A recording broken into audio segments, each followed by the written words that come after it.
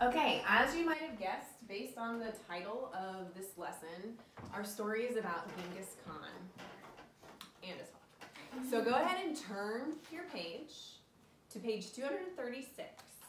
This is our source text, what we'll be reading.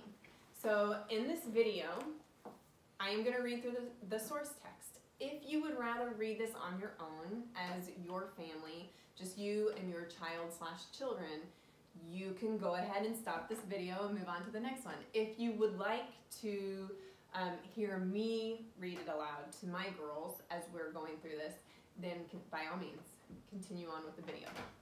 But all this video is going to be, this section is just me reading our Genghis Khan and his hawk source text. Okay, Genghis Khan ruled the huge Mongolian Empire in the early 1200s. He was a ruthless warrior and a respected king who commanded multitudes. When he was not at war, the Khan enjoyed his favorite sport of hunting. And when he hunted, his loyal hawk always accompanied him. His hawk was his best friend. He loved his master, and he loved hunting. With his keen eyes and his master's great skill, their hunting expeditions were always a success.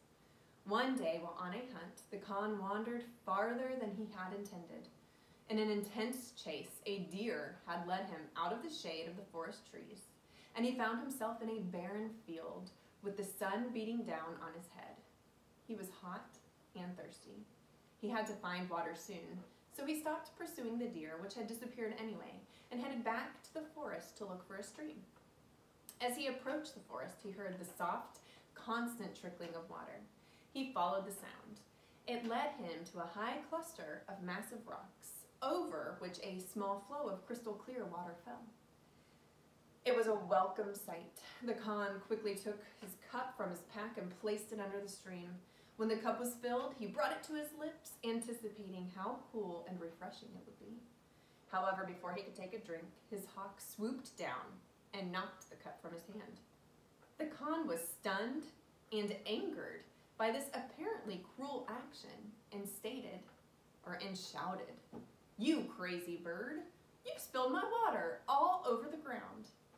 The Khan picked up his cup and again filled it with water, but again, when he lifted it to his lips, the hawk flew down and knocked the cup from his hand. "Insolent bird," he yelled as he waved his arms at his hawk. "You'll not deprive me of a drink a third time."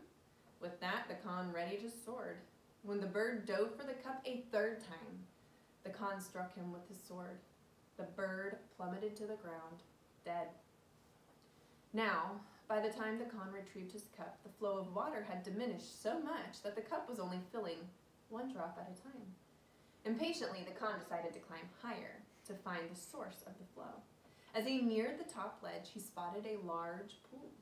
As he looked closer, he was aghast at what he saw. In the pool was a dead viper, cut at the throat so that all its deadly venom had spilled into the water. "What have I done?" he lamented, for at that moment he realized that his hawk had not only been trying to save, or that his hawk had only been trying to save his life. "I have killed my best friend. What a rash fool I was not to have trusted him and to have let my temper consume me so." With that, he climbed down the rocks, picked up the stricken bird, and headed home. He had lost a friend, but he had learned a valuable lesson he would never forget.